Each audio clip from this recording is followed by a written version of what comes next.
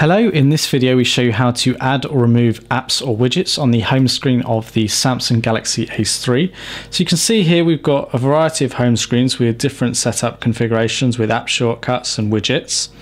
So here we've got all apps and here we've got a widget. A widget is a constantly changing piece on the home screen that updates based on information and happening on your device or the internet. So to add or remove apps or widgets, you've got two ways in which to do this. Both achieve the same thing.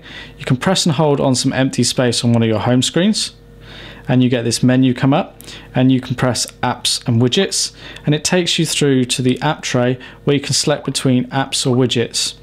Once you've selected what you want, you press and hold on the item you'd like to add to your home screen.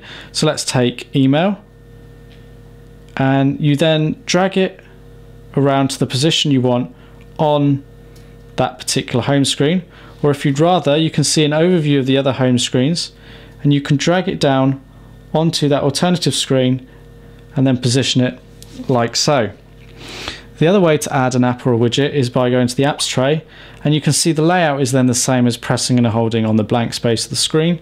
If I now take a widget and let's say I want to add the Google Now, press and hold, and drag it to the screen that I want to add it on, like so.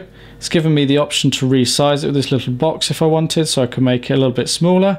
Then I just tap off and Google Now widget has been added, and it wants me to go to the Play Store there to configure it and the Google Now settings.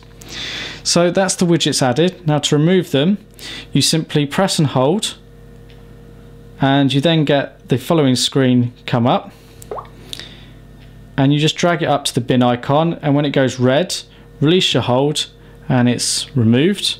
So do the same for the widget, press and hold, press and hold. Sometimes you need to get that tap just right, and then you can drag it up to the bin like so, and when it goes red, drop it and release it, and that's your app or widget removed from the home screen on the Samsung Galaxy S3.